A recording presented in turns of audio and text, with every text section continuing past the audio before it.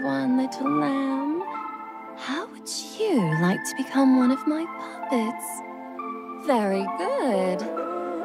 Now follow my command. Greetings, everyone. In today's video, we'll be covering yet another exceptional modifier from Omaflies' Society of Muses. Please welcome the 7th of the Astral Council, Puppet Master Hades. Puppet Master Hades is a Shadow Element DPS unit. She belongs to the Olympus faction of characters and uses Divine Grace as the resource to execute her skills. Her basic attack has 4 sequences and alternates between her 2 puppet Lus and Mintha. It's important to note that Hades will either gain Divine Grace or lose Divine Grace depending on which puppet is currently attacking. Any attacks from Lus, whether it is a skill or a basic attack, will consume Divine Grace on hit. Any attacks from Mintha, whether it is a skill or a basic attack, will grant Divine Grace on hit. The first sequence of her basic attack will always consume 1 Divine Grace. The second will give +5, the third will give +2, and the fourth will give +2. A total of 9 Divine Grace will be granted after each full rotation of her basic attacks. With that in mind, if you are ever in a situation where you need to gain Divine Grace, simply performing more than 1 sequence of her basic attack will net you more Divine Grace.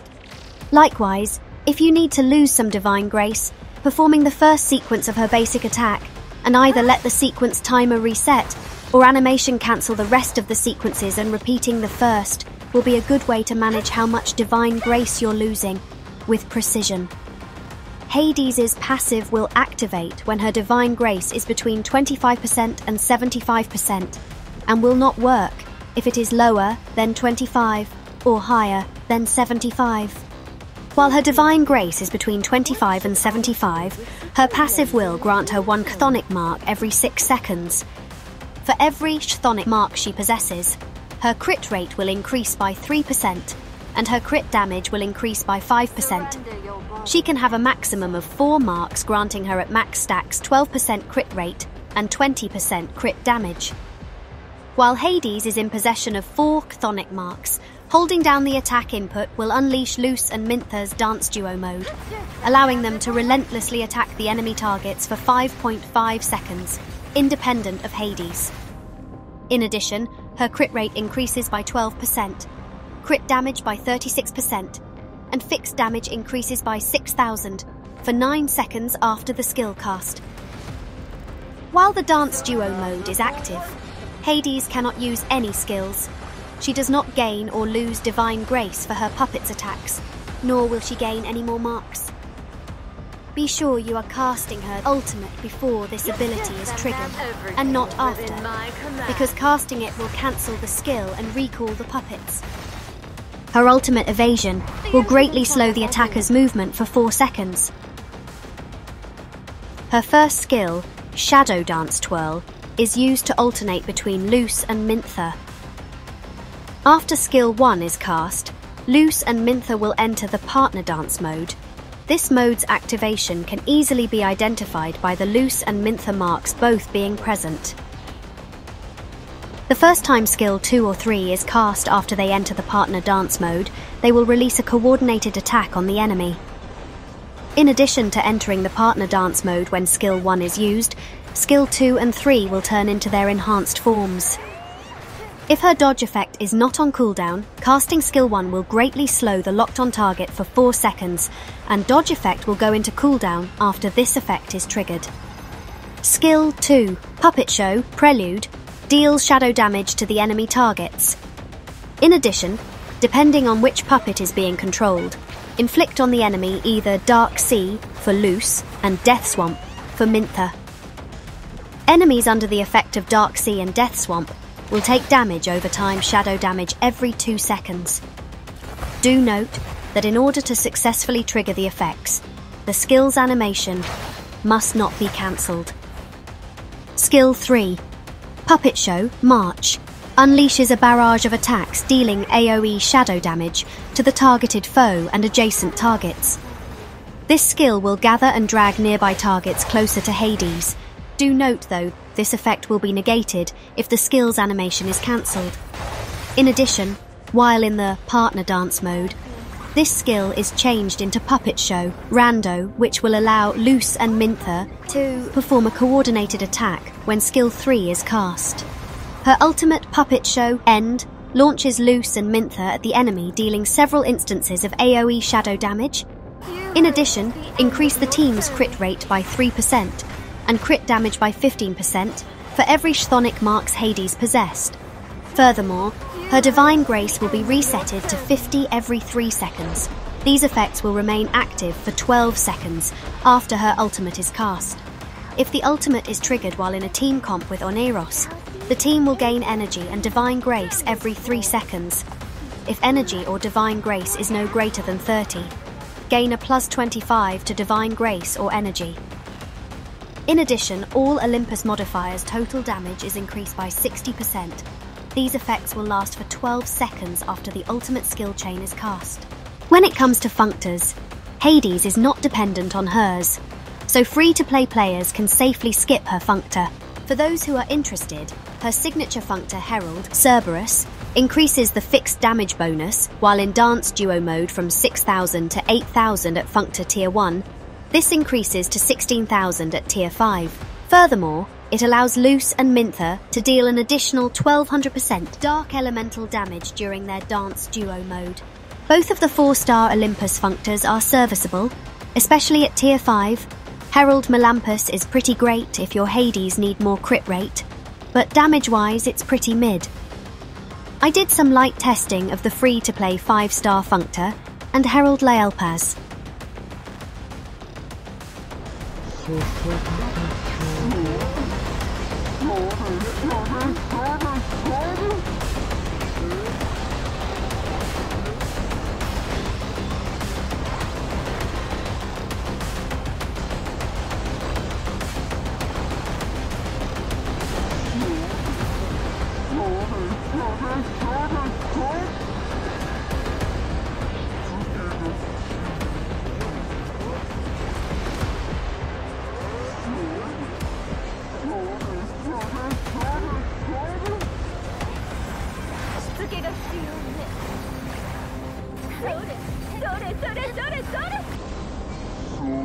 Herald Laelapse is a solid DPS option at high tiers. Unfortunately, activating the dodge effect using skill 1 does not grant us the buff, and we have to perform a proper dodge. That aside, the damage is decent.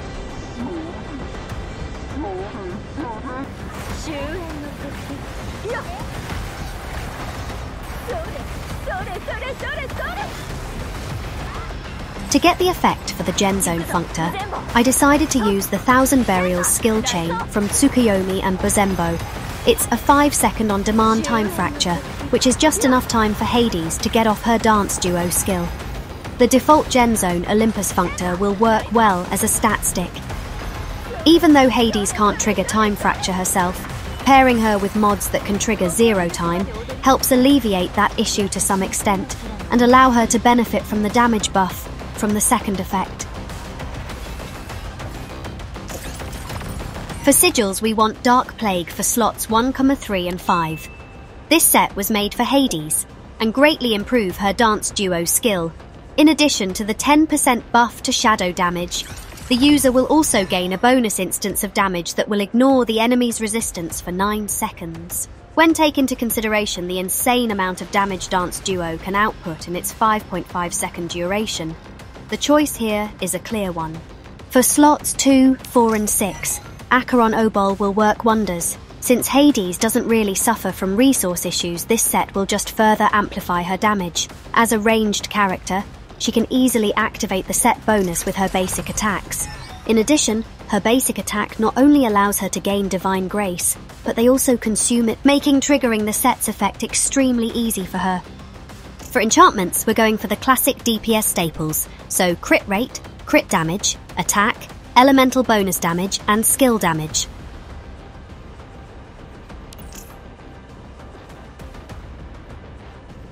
In the future, we will gain the ability to further upgrade our characters via power-up mods. The following mods are going to be the ones you want to unlock to get the best out of Hades. For slots 1 and 2, we want 2 remote reinforcement factors. These will increase range damage by 12%. 1 judge mod to increase damage dealt to enemies above 85% HP by 19%, and 1 executioner mod to increase damage dealt to enemies below 40% HP by 9%. For slots 3 and 4, we want 2 mutation magnetic fields. These will give us a 24% damage buff base on our remaining HP. We also want 2 evocation fields. These will give us a 15% damage buff for having a Tier 3 Aether code active. For 5 and 6, we want 1 meta awareness. This will allow Hades to have 45 divine grace the second she takes the field.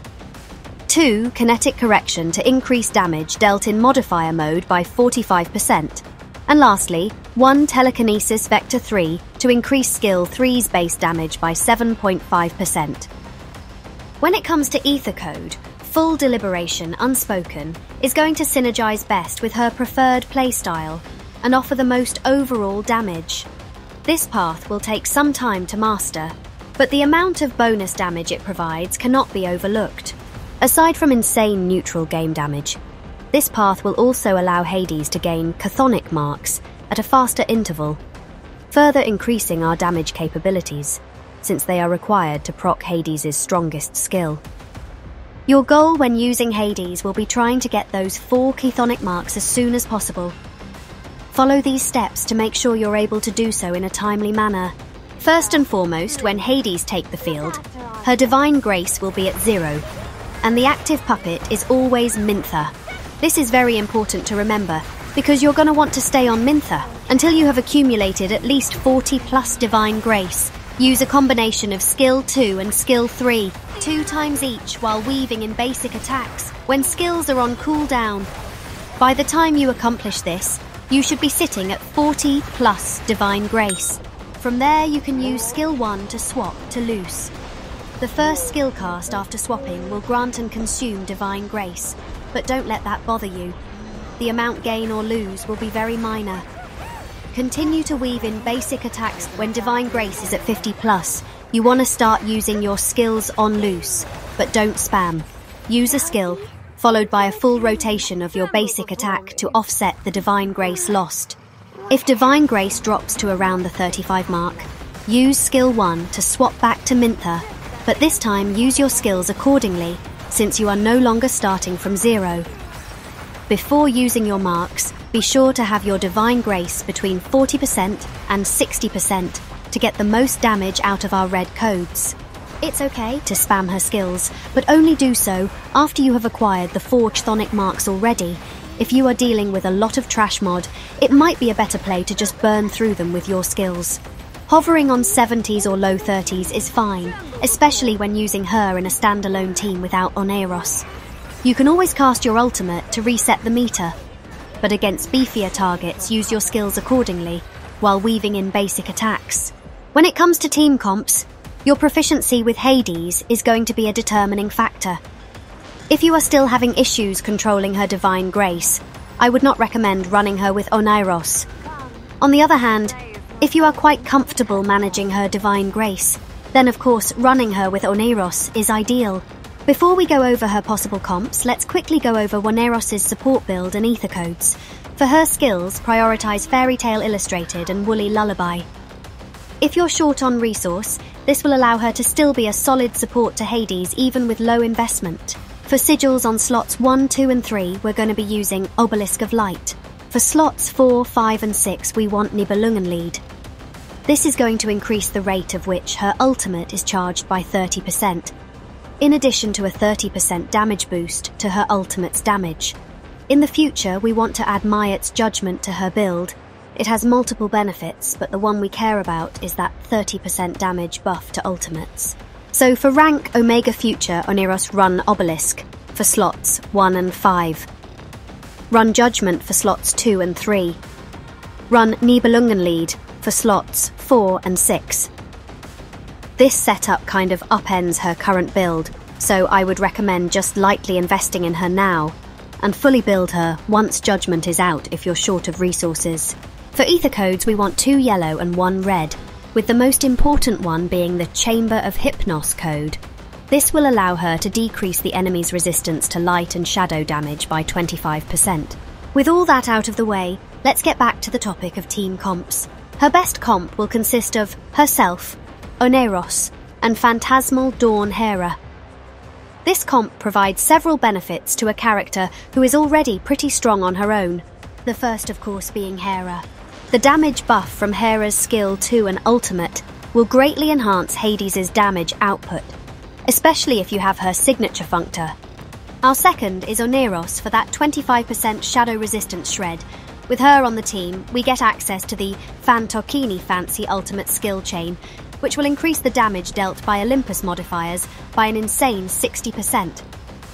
And finally, we get the benefits of the sustained combat bonus and the modified mode gen zone bonus for having 3 Olympus modifiers in the team. This will extend the duration of modifier mode and increase the mod index multiplier charge speed, in short, allowing the team to do more damage. This is going to be your premium Hades comp, and it's complete overkill for general play. For players who don't have access to Phantasmal Dawn Hera, your team will consist of Hades, Oneros, and Heimdall.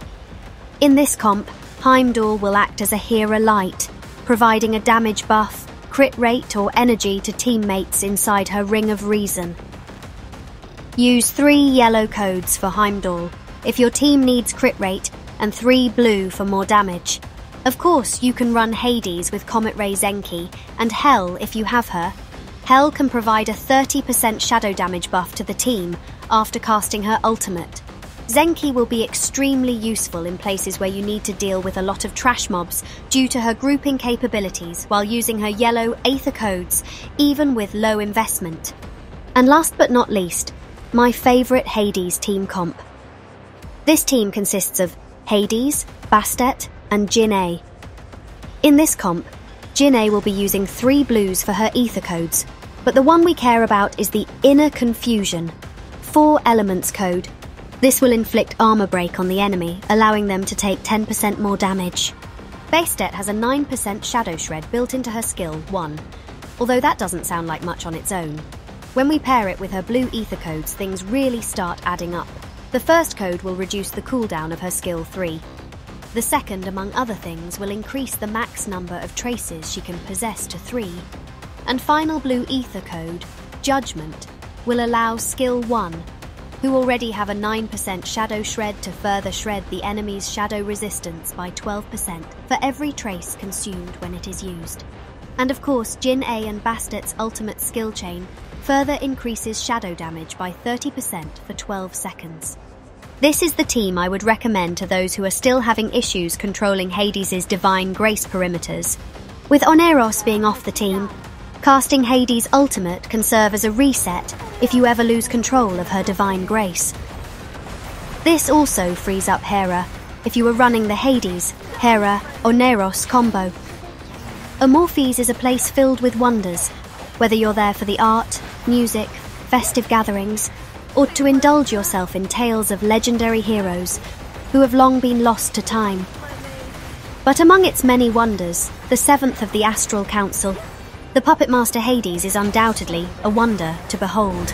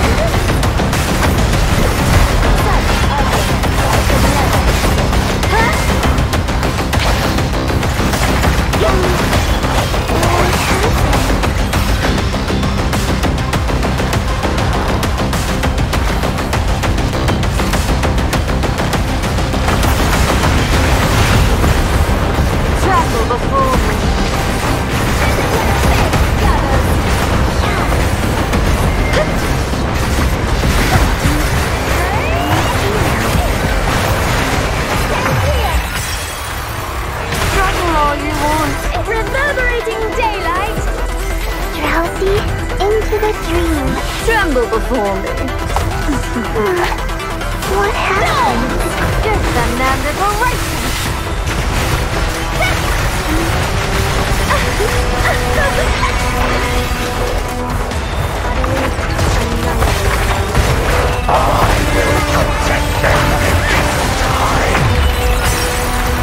You reached the end of your journey. Just another liberation!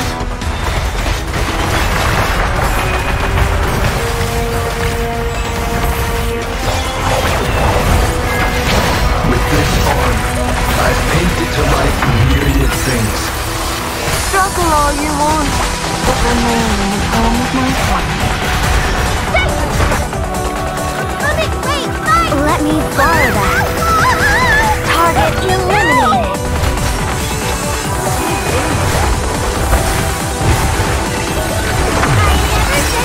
Saあ、人形劇の開演よ。やっ刻みなさい。はっ行きなさい。せい目標発見。サクッと消しちゃうよ。足手にしてあげる。はっふっ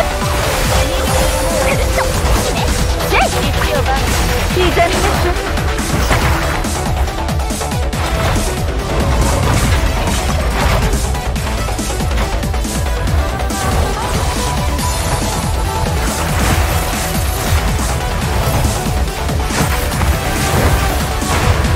すべて予定通りね。はっそれそれそれそれそれ絶好のチャンスよ。怪我なし。私の劇にバッドエンドはない。